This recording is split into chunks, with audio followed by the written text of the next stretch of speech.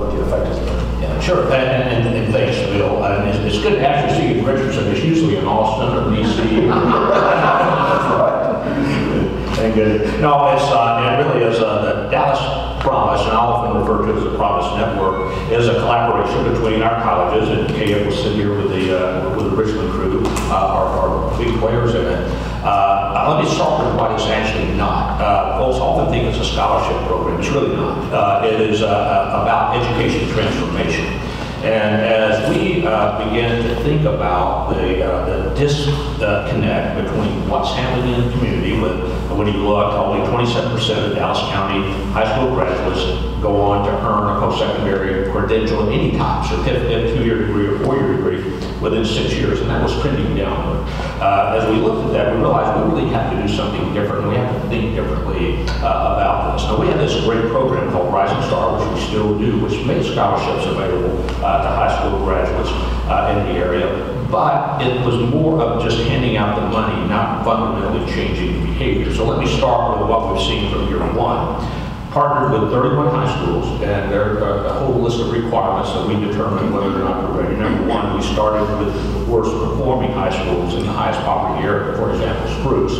And 18 of these schools were on the, what they call the IR list, the improvement required list, as we work with them. That's really how we started to change that. So Spruce, of all 31, they were only averaging 11% ever going on and giving you a post-secondary. Lowest at 4% of the group. So we knew we had a model, we knew we could do some things differently, but we really needed it collaboratively. So when we look at our data, when we look at economically disadvantaged individuals, there's only one thing that correlates with whether or not they go to college. And it's not grades, and it's not ranking class. It's whether or not they fill out and submit the free federal financial aid application. If they turn into what we call a FAFSA, they are highly likely to go on. If they don't do it, they almost certainly won't go to college. It's just that simple.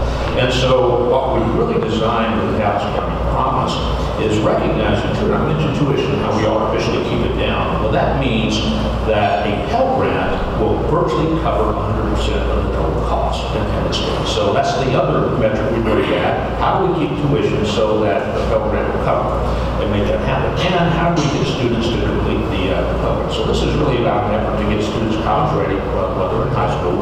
We asked that the high school work with us to improve reading in the 9th grade, writing in the 10th, math in the 11th, start college level courses. And then what we do, we work we asked the seniors this year. We had 9,600 seniors in 31 high schools. This year we're going to be adding 12 more every year to that. So we'll be at 43. That would be 16,000 students that we work with, which is more students than in 12 states in the country. So it's a large effort to do this.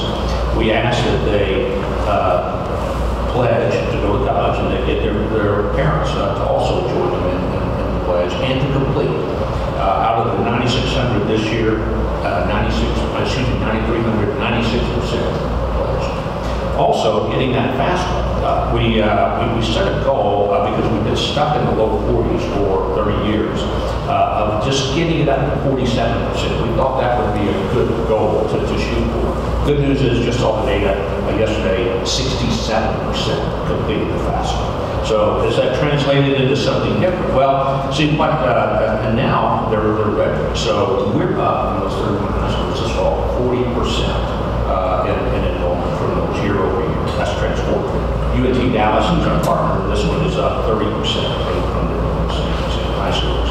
And it's allowing students to take advantage of something they already had help with. They just weren't using it. No one was helping them. See, the problem is there are very few high schools and very few colleges that own that transition from high school to college. And that's where we lose most of the people. And so what the Promise does is really own the transition. It communicates weekly with students, with parents, with teachers, with counselors, with principals. It shares the data about how many of those students have pledged. It compares them to every high school. It tells them how many students have filled out the FAFSA and submitted that. It tells them how many have actually taken that next step and enrolled in college. So it's both let's leverage what we have, let's get partners that will work with us, and we fund it now through the DCCCD Foundation. In fact, we realized that we want students to go to UT Dallas, Dallas, we want them to go to UT Dallas, we want them to go to A&M Commerce, or wherever it is that they choose to go as well.